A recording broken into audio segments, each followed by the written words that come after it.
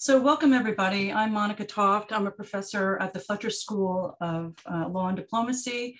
And more importantly, I'm the chair of the International Security Studies section for the International Studies Association. And I'm going to be moderating this panel today, which is looking at Afghanistan and US national security policy. Before we get to the panel, I do want to mention the passing of John Ruggie, who was sort of a very esteemed, highly accomplished scholar in the field, and he passed away last week. So I give my thoughts to his wife, Mary, and he will be missed. So the panel today, we are going to be discussing Afghanistan and US national security policy. And we're 2 weeks in since the departure of US forces. And I think we can all agree that the evacuation did not go as well as it might have been. And so and the fact that we had to evacuate after 2 decades of conflict and occupation in the country.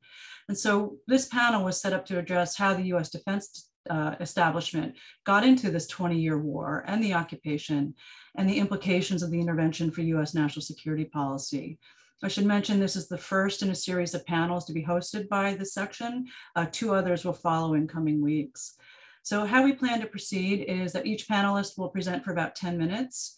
I may ask a follow-up question or 2 if I'm curious or if I'm left in the dark about something. And then we're going to turn to questions from you, the attendees, and we plan to end promptly at 1 p.m.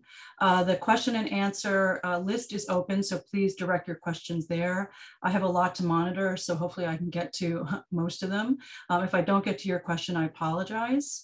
And as you can see by the panelists, it's an excellent panel with different areas of expertise when it comes to US national security policy, high level scholarship, and then of course experience consulting with the policy community.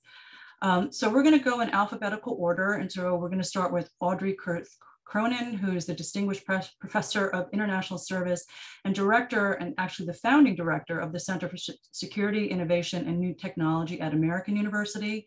Then we'll go to Jacqueline Jill Hazelton, who we need to congratulate. Congratulations, Jill, you're newly tenured associate professor in the Department of Strategy and Policy at the U.S. Naval War College. Terrific. And then we're going to end with John Mearsheimer, who is the R. Wendell Harrison Distinguished Service Professor at the University of Chicago. As I mentioned, this is a distinguished panel with lots of experience thinking about these issues about the U.S. defense establishment and U.S. policy. So Audrey, I'm going to give you the floor. Thank you so much, Monica. I'm honored to be here, and I greatly appreciate the opportunity to have this interaction with my fellow panelists and also with this esteemed audience. So quickly, in my 10 minutes, a brief background on my work. It's always been on the general topic of how conflicts end. I started studying Afghanistan in 1987, and I was working on how to build a regional peace agreement there.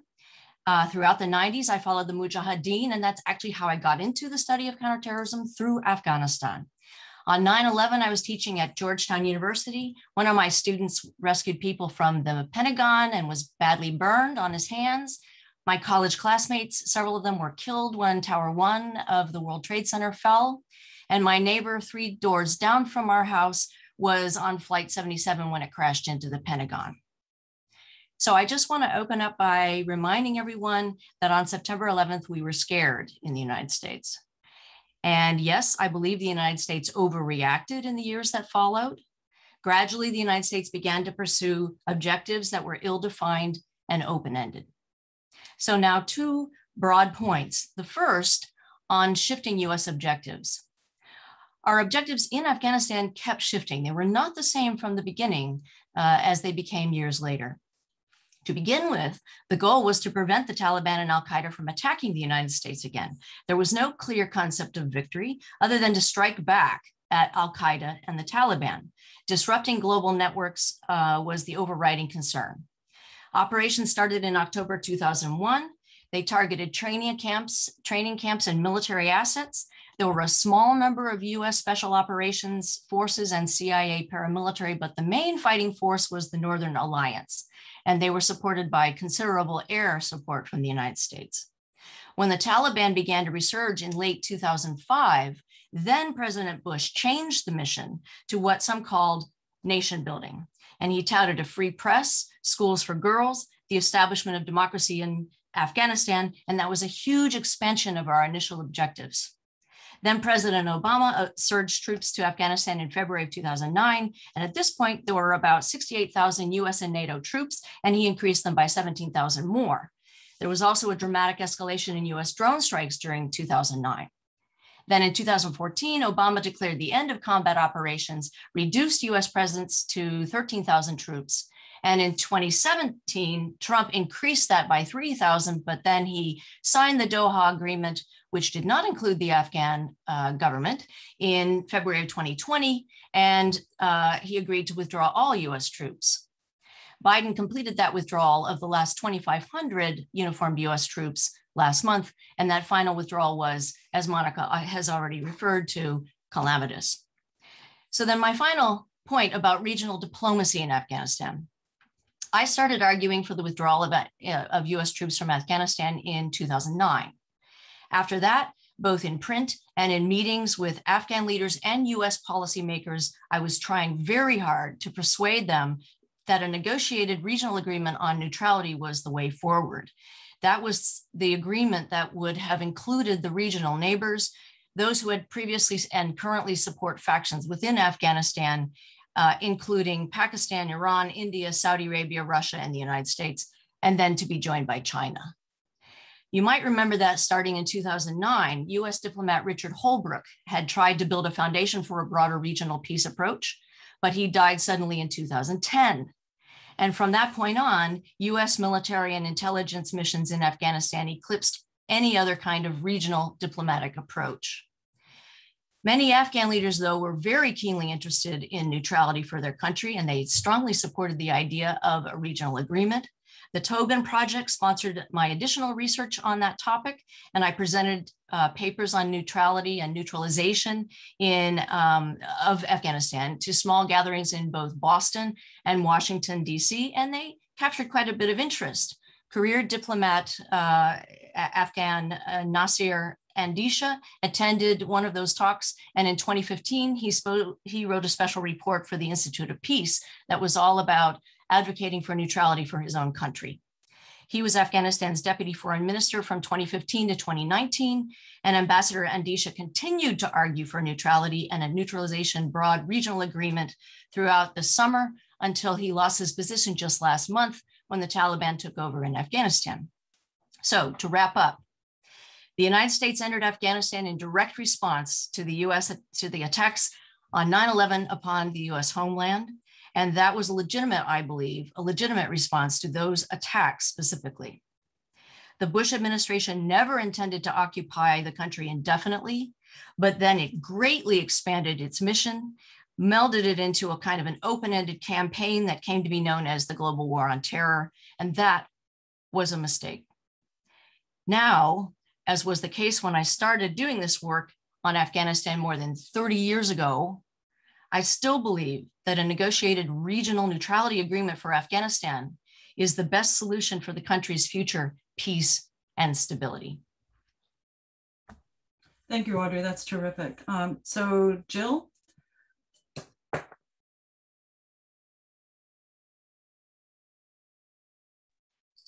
Thank you so much. I'm glad to be here and I'm looking forward to the discussion. I also have to say, starting out, that these are my own views and not those of any government entity. One of the many tragedies of the US and partner war in Afghanistan is that the great powers intervening in that civil war ever thought they could fundamentally change Afghan governance, politics, and society. Even with the unmatched military power of the United States and its partners, history shows that they had little likelihood of making structural good governance reforms to defeat the Taliban insurgency. There's a myth in the West that great powers bring democratizing reforms to threaten governments and thus defeat insurgencies.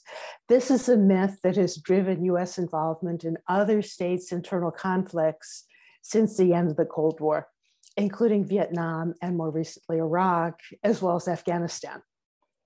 But analysis of the historical record shows that when a great power intervenes in support of a threatened partner, believing that reforms are the solution, the great power not only doesn't get reforms, it actually supports further repression and uses of force against civilians. In my new book, Bullets Not Ballots, Success in Counterinsurgency Warfare, I look at the 5 counterinsurgency campaigns most often cited as successful examples of great power, liberal military intervention. Supporters of this type of intervention, they claim that these 5 cases, the Malayan Emergency, the Greek Civil War, the Philippines War on the Hawk, the Salvadoran Civil War, and the conflict in Dhofar, Oman, supporters claim that in these cases, a great power intervener, whether it was the United Kingdom or the United States, helped the government make reforms, gain popular support, and thus defeat the insurgency. In fact, instead of reforms, all of these counterinsurgent governments succeeded in staying in power in far uglier ways. They attacked insurgents directly to break their will to fight. They accommodated the personal and political interests of individual elites to gain their support, and they used the military to tightly control civilians. None of the governments gained significant popular support.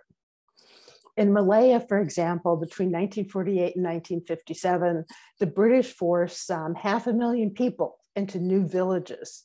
It's a pretty name for prison camps where the British rationed food and frequently searched the inhabitants for contraband. In Dhofar in the 1960s and 70s, the British-led military tightly controlled civilian communities, destroyed civilian food crops and livestock, and poisoned community wells. The Salvadoran military used US-supplied air power to attack civilian communities.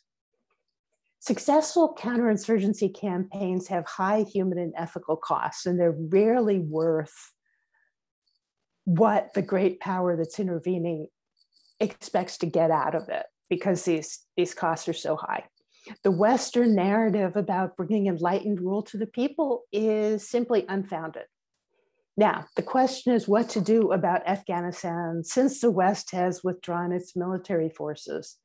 There is a deepening humanitarian emergency as we speak. There is a drought, there is a lack of food, medical care, and fuel, and there is continued political violence. At this time, the World Bank, the International Monetary Fund, and the European Union have frozen funding for their projects, and the United States has frozen $7 billion in Afghan foreign reserves. These states and international institutions are holding back money because they want to have some leverage over the Taliban in order to try and ensure respect for human and civil rights.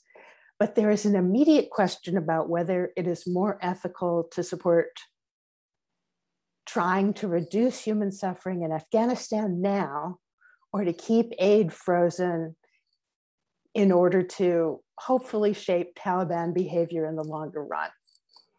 It was international relations working with international organizations, working with Afghans that changed individual lives in Afghanistan during the last 20 years. They supported and staffed health clinics, refuges from domestic violence, and schools, among other things. I would argue that the optimum choice now is to restore aid to Afghanistan to reduce the suffering as quickly as possible. Thank you. Thank you, Jill. John?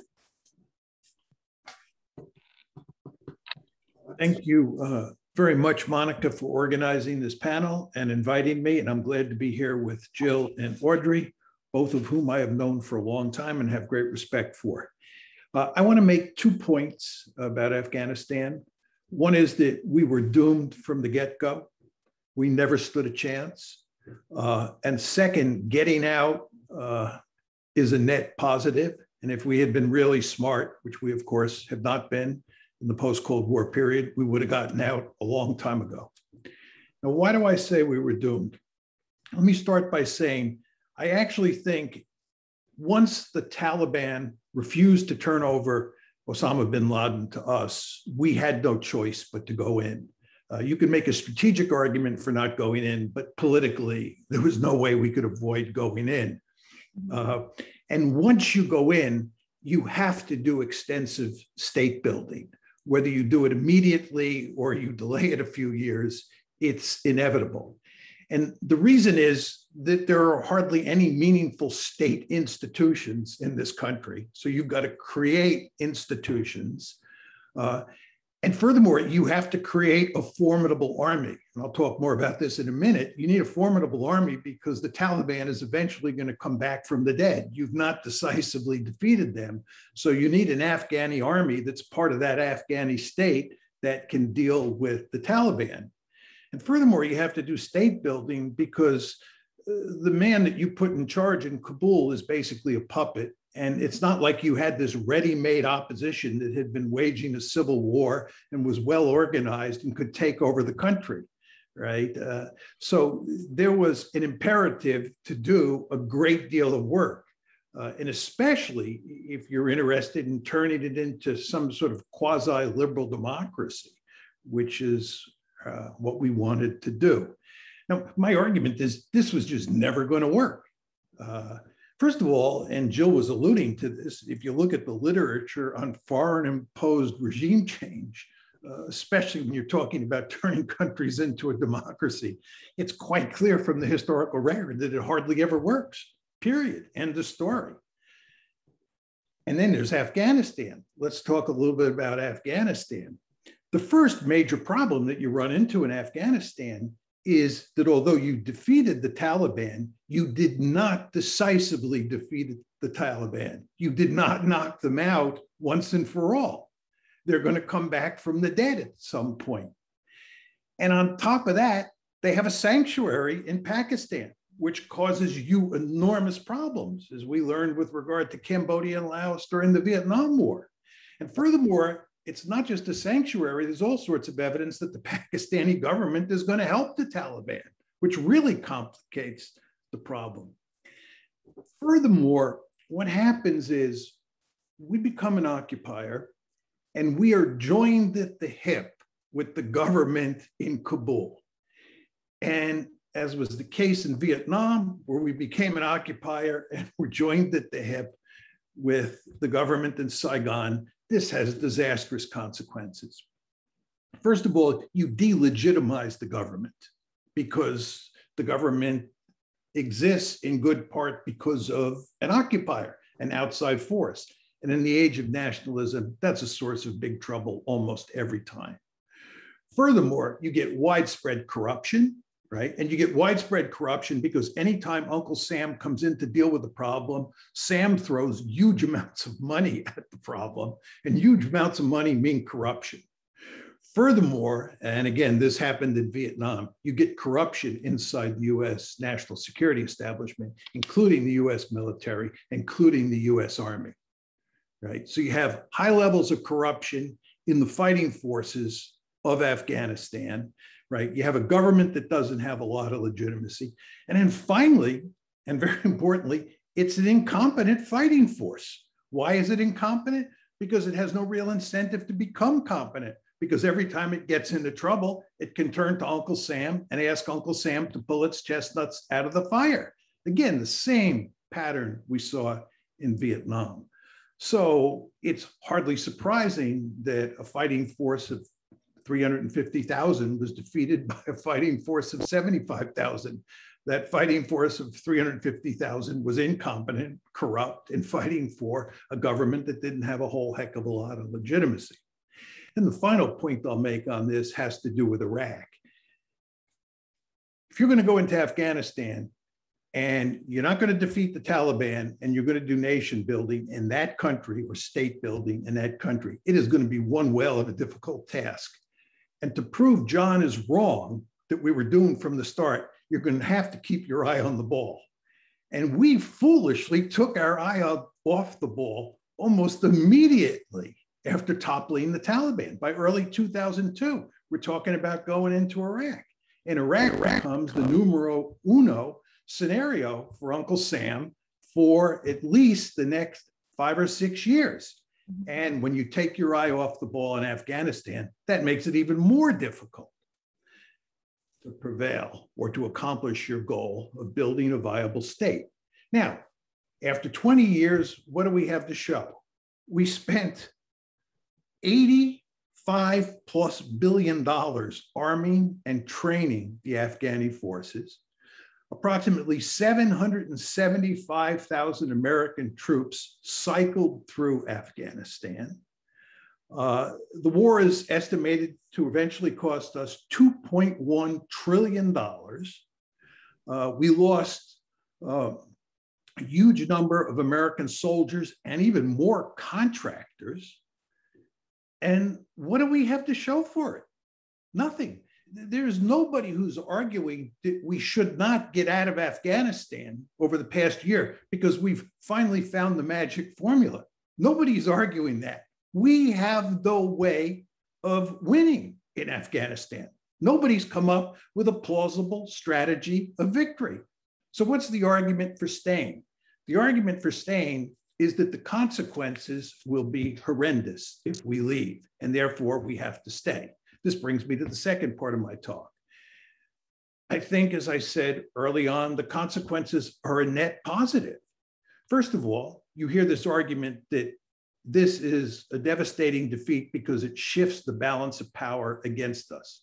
This defeat, and by the way, it was a humiliating defeat. We have egg all over our face. I don't deny that, but that's not an important strategic consequence. To argue that we have lost power and that the strategic or global balance of power has shifted against us would be an important consequence. But this has no effect on the global balance of power, which is largely a result of the state of your economy and your military forces. So it doesn't shift the global balance of power at all. With regard to the war on terrorism, first of all, I don't think the Taliban is going to tolerate Al-Qaeda launching attacks against the United States. I think they have been there, done that. They know what the consequences are, and we've made it clear to them that they better not do that. But even if I'm wrong and they do that, I don't think it's going to make the United States more vulnerable in any meaningful way.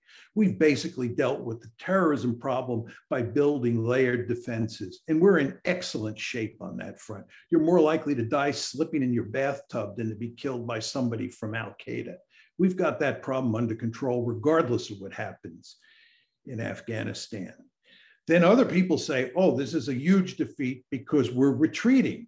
The United States is isolationist. It's coming home.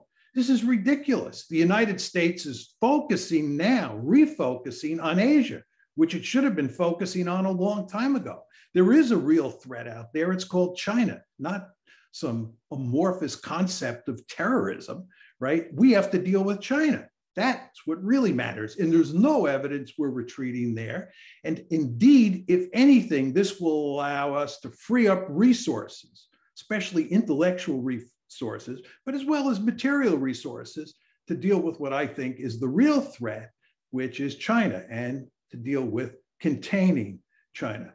The final argument has to do with credibility. And this is the argument that American credibility is shot as a result of this. And the Chinese are going to think we're wussies and they can do this and they can do that. The Taiwanese can't depend on us. The Japanese can't depend on us. First of all, I don't believe that that is true. I think that everybody in East Asia understands that East Asia really matters strategically for the United States. Afghanistan does not matter.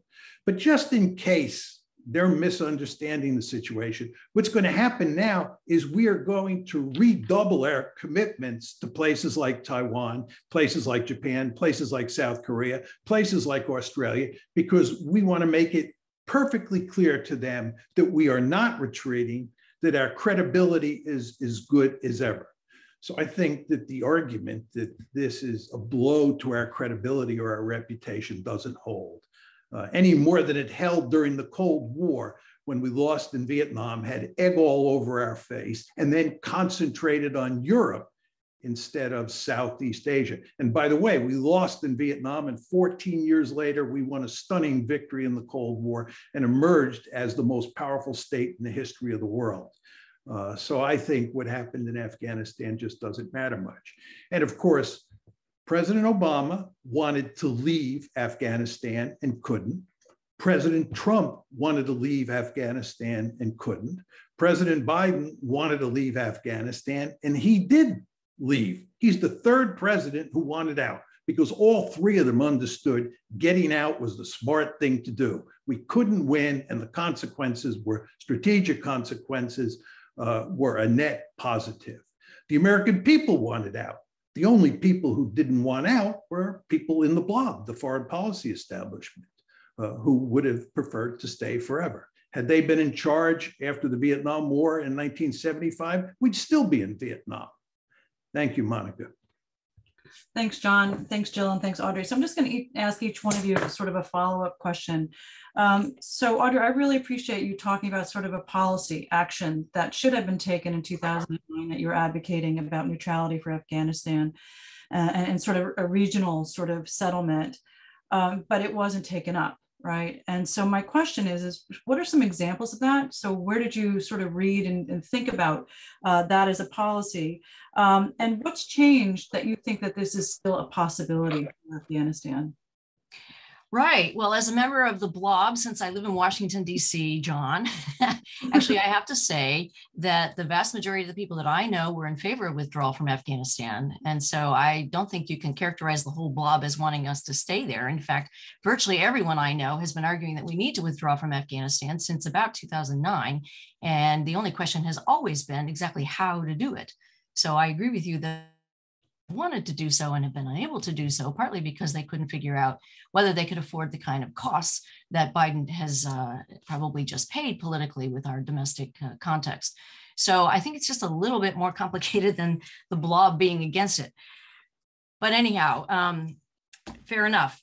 Now, on the question of neutrality and neutralization, I have gone back through history and looked at a lot of other examples of neutralization. Now, I don't want to give a kind of a boring history lesson because most of those examples come from, classical periods of great power politics that are, I think, somewhat different from what we're facing today. But the parallels between the neutralization of Switzerland, the neutralization of Austria, the neutralization of Laos, for example, these things all have aspects that apply quite well to Afghanistan, particularly Switzerland, which was an extraordinarily fractious, canton-divided, extraordinarily martial society.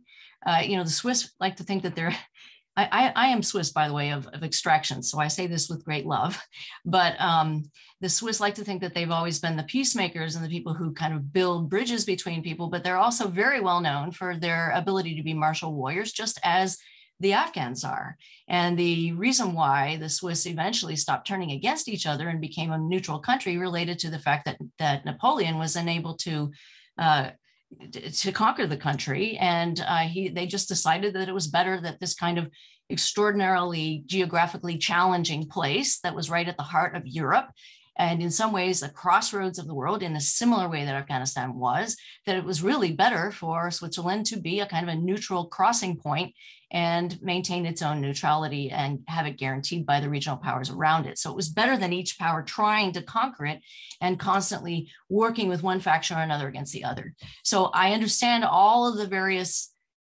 reasons why those two parallels don't work fully, and I'd be happy to send anyone who's interested some of the many things I've written about it that have also been published in Washington Quarterly and a number of books. And, I've been working on this for quite a long time. I understand the differences and I'm not able to go into all of those details, but Afghanistan is in some ways, in terms of its geographical setting and in terms of the way that the regional powers are interfering and have interfered for centuries, it is in some ways parallel to Switzerland. And Jill, I just want to parse. So you're an expert on counterinsurgency and reading your book, there's a lot about occupation. So I guess my question to you is it possible to have a counterinsurgency without having to worry about an occupation, right? So John sort of doesn't, I think this is right. John, you don't seem to think so in the case of Afghanistan. But Jill, I'm just wondering, are there successful cases of counterinsurgency where you don't have to have that occupation, where you can get out? It's a really good question, and my answer may not go directly to your point, so please press back if you need to. In my book, I also look at the Turkey PKK campaign from 1985 to 1999 with the capture of Abdullah Öcalan, who was the head of the PKK. And that is generally acknowledged to be one of the more brutal counterinsurgency campaigns that we've seen in the late 20th century. I compared it to the 5 US-UK cases, and what I found was quite surprising. It's that these Western liberal interventions actually look quite a bit like the Turkish case in their more unappealing aspects, the control of civilians, the payoffs and bribes to co-opt other elites to get their information and use their military forces. So when you have a government that is primarily doing the fighting against its own insurgency with some outside backing, and I have yet to find a counterinsurgency campaign that doesn't have some outside backing. When we look at Turkey, we see that what succeeds for the state itself is the same as what succeeds when there's an intervening liberal great power involved. Does that answer your question?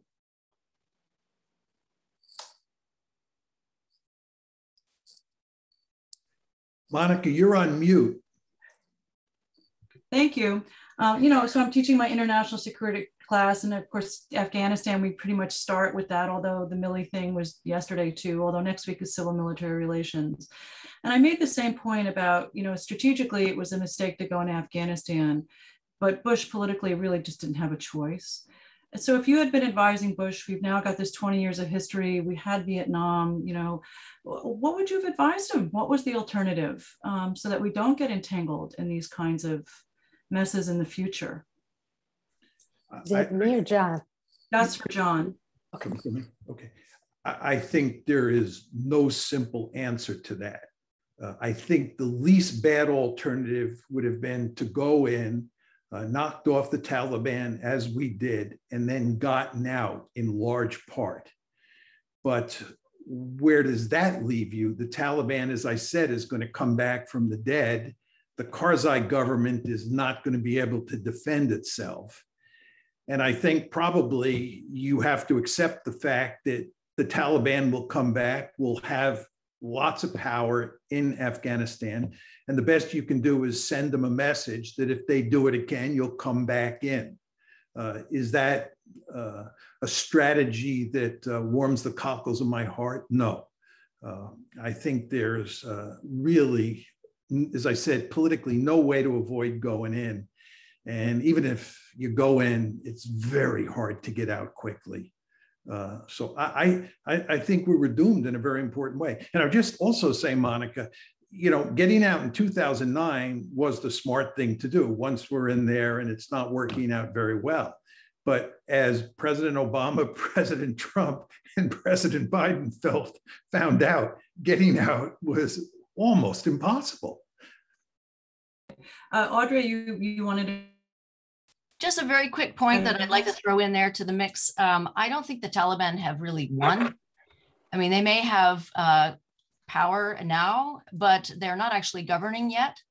And I also don't think that the Afghan National Force was defeated, because what happened was they melted away, and it's a tribal country. The national force was built on a centralized model, and there were huge divisions tribal divisions within that model. And so members of the National Army just went along with what their tribe did, and they were cutting deals all over the place, which is exactly what the Afghans have done for hundreds of years. So I don't see it as a classic military struggle between, Afghan National Army, Taliban, and Taliban won. I see it as far more complex, not least because the Taliban are more than just one thing. There's the Afghan Taliban, there's the Pakistani Taliban, there's the Haqqani network. Each of these have various different interests, and we'll see who really won. Jill, did you want to say anything about this, or? Let's move on to questions from the audience then. I did have a thought, but I'm perfectly happy to hold it. Okay, good. So we have quite a list of questions from the audience, and I guess I'll start with the first one. Is from Asha Gupta. And they ask, if the war on terror was a mistake, an overreaction on the part of the USA, isn't leaving Afghanistan unguarded also a mistake? So I'm wondering, so the question is should we have left a remnant force there? And we basically, that is an argument that's out there right now. 2,500 troops, we're keeping the Taliban at bay. And then other people say, no, actually, there was an agreement that they wouldn't attack American forces. And if we recommitted to staying, they may have, so should we have left? Go ahead, Jill. There are a couple of problems with the idea that Afghanistan without US and partner troops is particularly vulnerable. The first is that Al-Qaeda Central was not in Afghanistan because of anything that had to do with Afghanistan.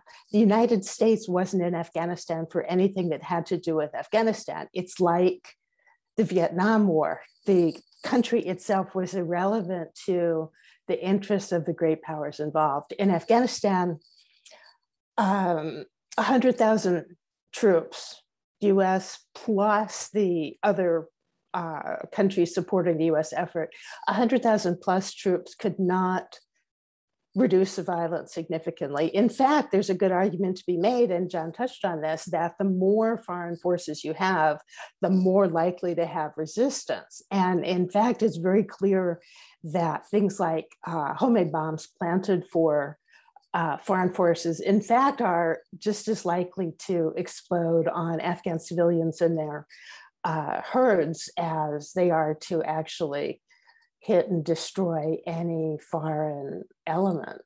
So having foreign forces in Afghanistan in the first place is highly costly to Afghan civilians. Second, as the other speakers have also noted, Al-Qaeda Central very quickly alienated the Taliban after 9/11. There was terrific unhappiness on the side of the Mullah Omar contingent, and there was very little reason to think after the US response that the largest Taliban element at that time would have accepted Al-Qaeda Central into the country again. Another point, and I'll make this my final point, the greatest terrorist threat is chemical or biological, and particularly biological. Radiological is very scary, but potentially not nearly as potent as chem or bio. To develop biological weapons, you need reliable infrastructure. That is one thing we can say with confidence that Afghanistan does not yet have.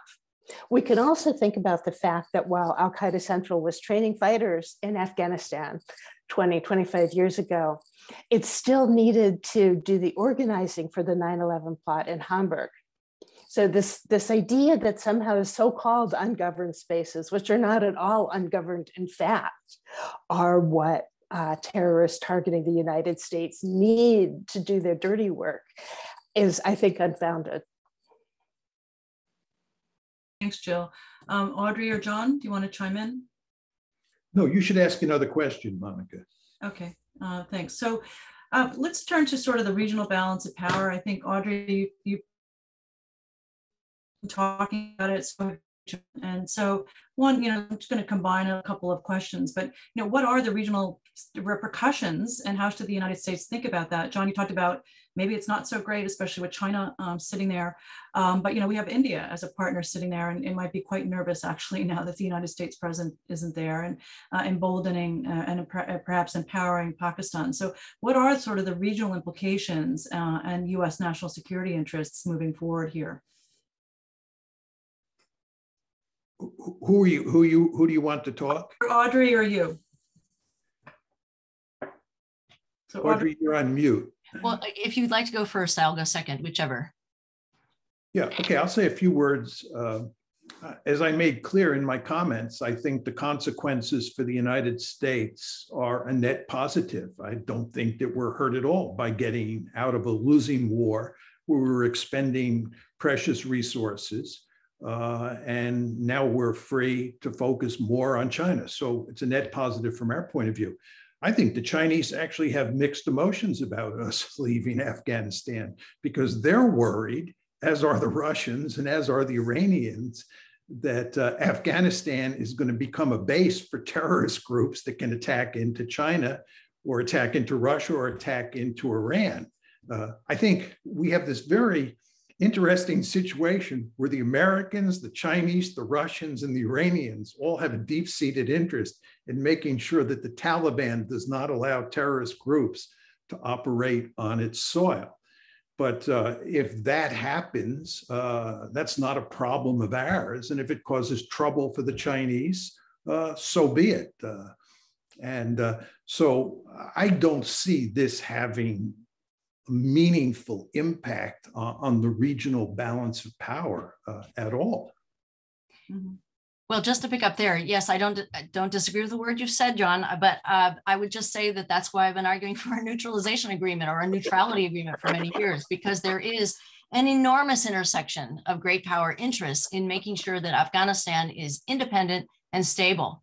I mean, if you can go from Iran, which is very worried about Shiite minorities, you've got the Pakistanis who have long intervened in Afghanistan, and now they're likely to get blowback, particularly from the Pakistani Taliban. And oh, by the way, we're not at all sure that the Afghan Taliban is going to be able to hold on to its members when it's governing in such a way that it's trying to gather international resources. And that will be very unpopular with many of those who engaged in jihad and wanted to martyr themselves within their ranks. And then you've got China that is very closely aligned with Pakistan economically and also wants to have a stable region because they've got their great vulnerability of the Uyghurs in Western China. You've got Central Asia, which has many ties with the region, and Russia, of course. I mean, we all know about the invasion of Afghanistan by Russia. Russia's interests in Afghanistan are very obvious and clear and historically strong. So let's see, what have I left out? India. India actually has lost, probably of all the regional powers, has probably lost the most because they can no longer maintain any kind of a presence within Afghanistan.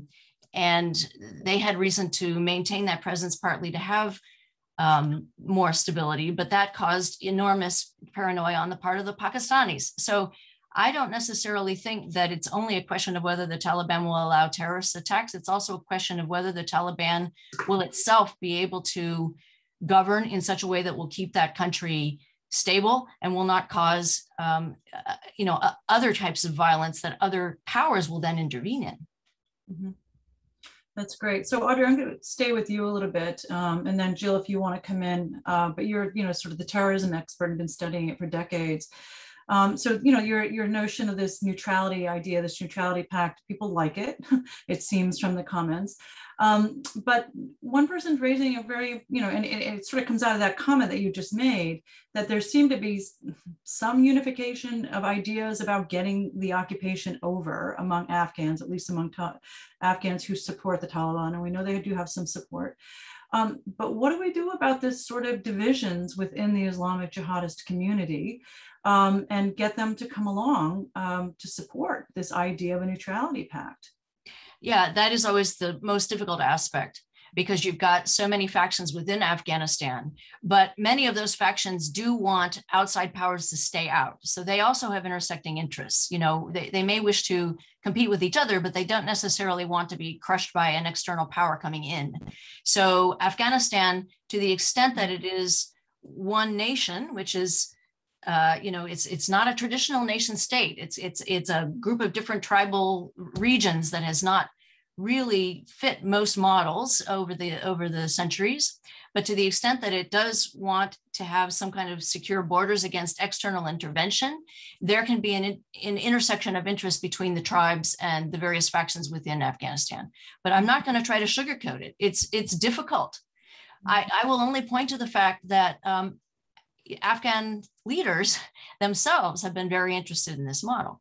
Mm-hmm. And I should say that was from M. Matheswaran. I apologize if I mispronounced your name. So another question, this is sort of for Jill, and it's about the defense establishment itself and who should be doing this, from Edward Brown. So it's a long question, but it's a good one. Much of the role of security assistance was shifted from the Department of State to the Department of Defense. And actually, we can even talk about the bringing in the CIA in order to conduct counterinsurgency and counterterrorism efforts. Should the U.S. sustain the practice of employing military capacity to conduct security assistance? Should the U.S. reassign primary responsibility exclusive to the Department of State? And we all know that its budget is only 5% of the Department of Defense. Or should the US develop a separate capacity for this type of civil military effort? And I know John's operation, like, get out of the business. But Jill, what's your response to that question by Edward Brown? I think it's probably closer to John's than to many other members of the blob, although I can't claim membership in the blob, I don't think. These types of state building exercises, including something as innocuous as arming and training another military, as in Nigeria, for example, these efforts on the part of the United States cannot make domestic political concerns within the target state disappear. A country that does not need or that does not want to develop a professional military is not going to develop a professional military, no matter how much money the United States gives it, or no matter how hard the United States presses. The United States has limited leverage when it steps into one of these relationships with a smaller, weaker partner. It actually turns out to be the smaller, weaker state that has leverage over the United States, because it's the United States that has committed itself to the government's survival, whether with a full blast occupation or with at the less invasive end, arming and training. The United States is very unlikely to be going anywhere, which is why the Biden withdrawal from Afghanistan is so remarkable and so welcome. Repressive government wants a repressive military for domestic security. It wants a coup-proof military, which can also mean evading efforts to professionalize it. And if it professionalized its military, the fundamental problem is that that would cut off an important source of nepotism and preferment within the elites in that country. Governing elites in a repressive state don't do what they do because they don't understand the right way to do things. They do the things they do because it's what they need to do to keep their wealth and power. Mm-hmm. Thanks, Jill. Can I say a word on this subject? Sure, of course, John. I think that there's no way in a situation like Afghanistan that the US military, and here we're mainly talking about the US Army, can avoid getting deeply involved. First of all, you need the Army to train the Afghan Army.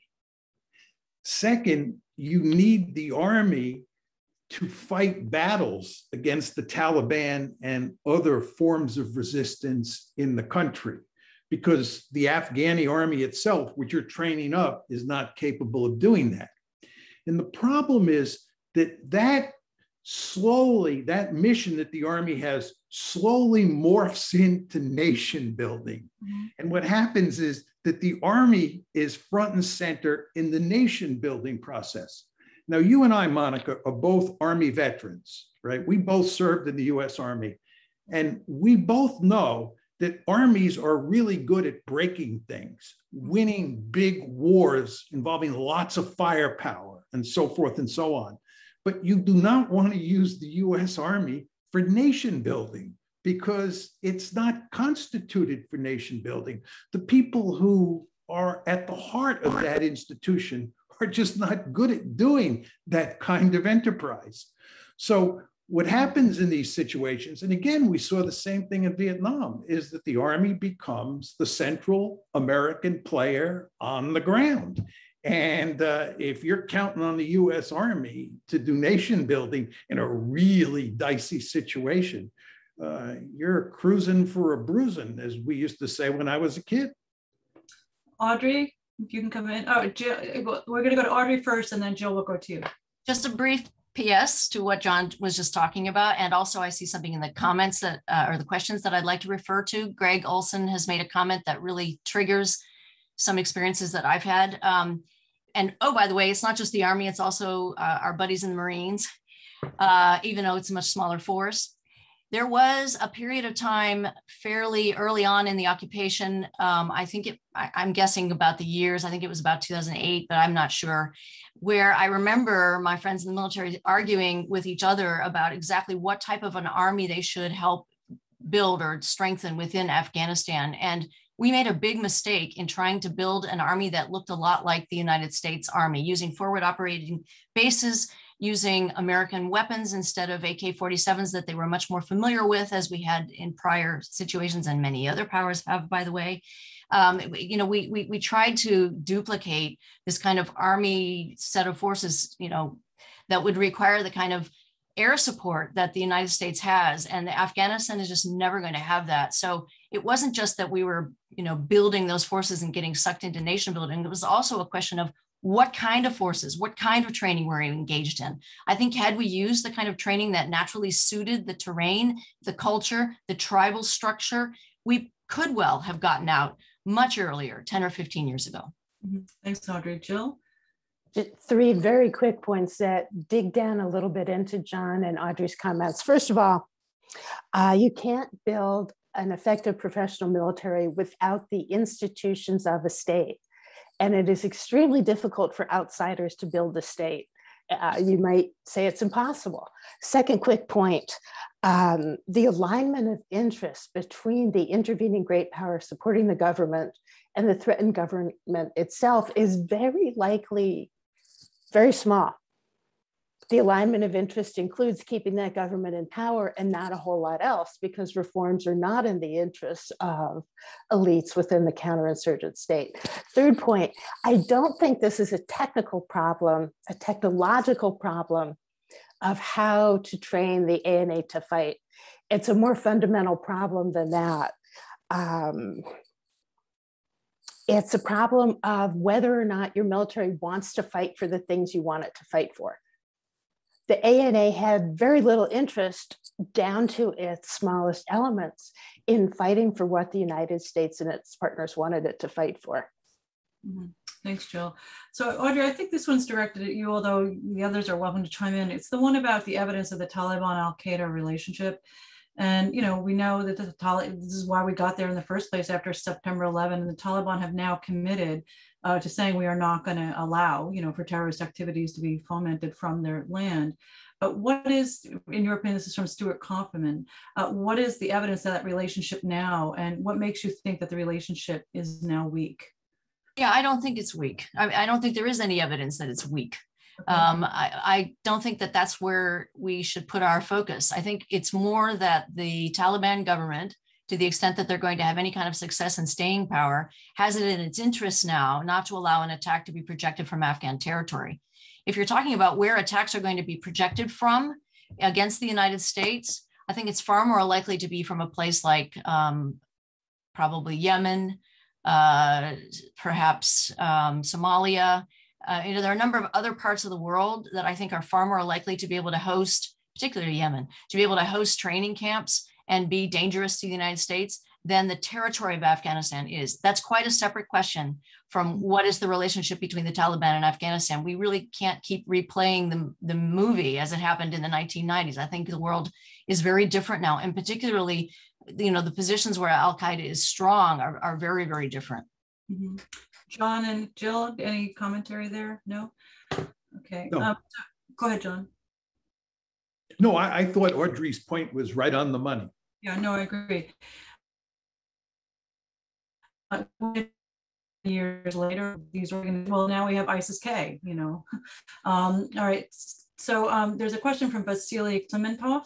And he's wondering the extent to which the US can or should cooperate with regional powers to stabilize Afghanistan, or just simply disengage from the region. Do we have national interests there helping to stabilize the country, or should we just absolutely just sort of leave? John, do you want to start? I'll just say very quickly, I think we addressed this before, mainly me and Audrey, and I think we agreed we did have a vested interest in working with other countries to create a stable, and to use Audrey's rhetoric, neutral Afghanistan. The last thing we want is to cause all sorts of problems there and allow the Al-Qaeda or any other terrorist group to find a place to operate, because Afghanistan is the Wild West. Mm-hmm. So can I follow up, John? Because earlier there was a question about Afghanistan and why the United States has been so light-handed with Afghanistan. I mean, is it time to sort of put more pressure on not Afghanistan, Pakistan, right? To be a better citizen right? And not allow for these terrorist operations to be operating in different parts of the country? Or is it the case that Pakistan doesn't have the capacity to control them? It's not a matter of intention, it's a matter of capability. My sense is if the United States had the leverage, they would have used it. And the United States did not have the leverage. We have limited influence on Pakistan. That's been true on all sorts of fronts, including the nuclear front. And I would imagine going forward, as the Cold War between the United States and China heats up, and you have a situation where we're basically aligned with India and China's aligned with Pakistan, that it'll be even more difficult to get cooperation out of Pakistan. But the United States had a profound interest in getting Pakistan to cooperate with us with regard to the Taliban. And by the way, with regard to finding Osama bin Laden. But if my memory is correct, we didn't get much cooperation on either of those issues. Mm-hmm. Yeah, Jill? I think once again, this is a great example of how much domestic politics within the other state matter. The United States often says, oh, Pakistan should have X and Y as very important interests. But in fact, the Pakistanis see it very differently. They have a profound belief in the defensive and offensive importance of these militias that it is at least in contact with inside and outside the country, if not running. And as John says, the United States simply has no leverage to make Pakistan think its interests are other than what it thinks they are now. Mm-hmm. I would only add the point that Pakistan has always seen Afghanistan as its defense in depth. And so their primary enemy in their view has always been India. And they have always been intervening and sort of being involved in various different ways in Afghanistan. And now they've got their wish, but unfortunately the Pakistanis are going to have blowback. And the other thing is that geographically, remember that we needed the Pakistanis in order to use the Khyber Pass to be able to get through Peshawar and then to be able to bring supplies in through Pakistan, particularly when we couldn't bring them in from the north. So there was a geopolitical interest here too, but Pakistan is a nuclear country. So the degree to which we have leverage, I agree with John there, is not that great. Mm-hmm. And I should say that question came from Prajatka Gupta. So, we have 2 minutes left. I'm just wondering if either any of you would like to sort of last comments about sort of U.S. national security policy that we didn't cover. And how we can think about sort of not getting into this kind of morass again in the future. So I think we'll go in reverse order, how we started, reverse alphabetical order. So John, any last comments about how we as scholars, as academics, but with an interest in informing policy should be thinking about this in any way moving forward? Well, not to overdo the Vietnam analogy, but I think, as was the case with Vietnam, we will not get involved in another one of these enterprises for a long, long time. I think we've been badly burned in both Afghanistan and in Iraq. And the principal message is don't go into these places. At the same time, given the change that's taken place in the distribution of power in the world, where you have the rise of China and you have this intense US-China competition heating up in East Asia, I think the focus is going to be there. And I think in a very important way, Afghanistan and Iraq are going to be left in the rear view mirror. And that complements my earlier point that we just don't want to get involved in another disastrous situation like this again, for all the obvious reasons. Mm-hmm. Thanks, John. Jill?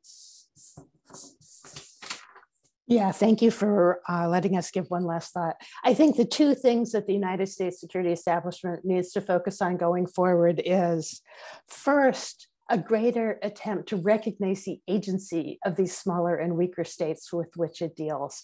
And second, and as a part of that, the need to recognize the domestic political interests that these states are dealing with and that are probably far more important than what the United States is thinking about. Just to go back to Vietnam for a minute, for the North Vietnamese, the United States was a speed bump in the way of reuniting Vietnam. The United States didn't see itself that way, but that's certainly how the North Vietnamese did. And then finally, in the geopolitical terms, I am pretty sure that China and Russia are perfectly happy to have the United States bleed in these so-called small wars that are small only to the United States. Thanks, Jill. I'll just make 2 quick points. The first one's on counterterrorism policy. And I believe that we have to be able to do 2 things at one time. I think that it is very important that we transfer attention toward great power rivalries, but I also believe that we have to have good CT policy. No time to talk about that now, but I have an article coming out in Survival early part of next month that will explain that. Second is diplomacy. I very strongly believe that our ability to engage, the United States' ability to engage in serious diplomacy is tremendously hobbled right now, just at the time when we need diplomacy more than ever. And you know, the Biden administration is making initiatives in the diplomatic area, but they don't have their team filled out. We don't have confirmations of ambassadors in NATO, Australia, India, China, Germany, France, the UK, anyway, we could go on. The Quad, none of the 4 countries in the Quad where we're having meetings next week has an American ambassador. We don't have people in place. So how is it that we're going to engage in serious diplomacy as we desperately need when we don't have a strong State Department? I'm very concerned about that and would leave the audience with that point. Okay, thank you. So, you know, as the chair of ISSS, I'd like to thank the panel for allowing us to showcase the expertise that we have within the section. As I mentioned at the beginning, this is the first panel of 3. The other panels are going to include discussion of Afghanistan, its stability, and a variety of voices from Afghanistan and also from the region to discuss the regional balance of power more. So thank you, John. Thank you, Jill. Thank you, Audrey. This was a terrific panel, and I'm honored to have been the moderator. Have a good evening. And thank you to the attendees for coming.